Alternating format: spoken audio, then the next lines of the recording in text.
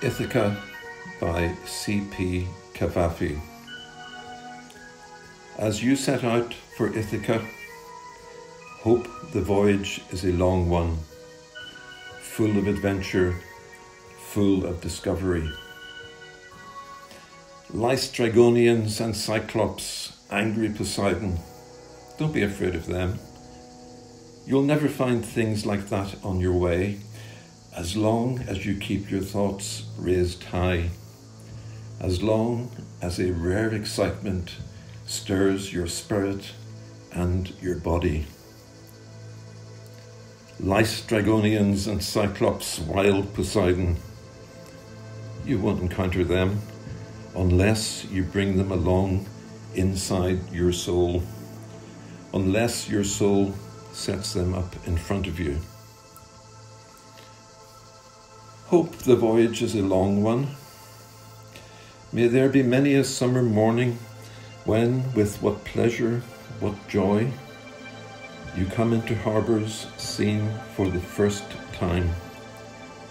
May you stop at Phoenician trading stations to buy fine things, mother of pearl and coral, amber and ebony, sensual perfume of every kind, as many sensual perfumes as you can. And may you visit many Egyptian cities to gather stores of knowledge from their scholars. Keep Ithaka always in your mind. Arriving there is what you are destined for. But do not hurry the journey at all. Better if it lasts for years, so you are old by the time you reach the island, wealthy with all you have gained on the way, not expecting Ithaka to make you rich. Ithaka gave you the marvellous journey.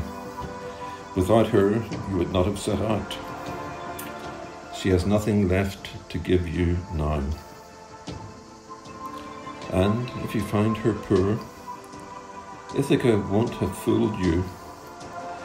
Wise as you will have become, so full of experience, you will have understood by then what these Ithakas mean.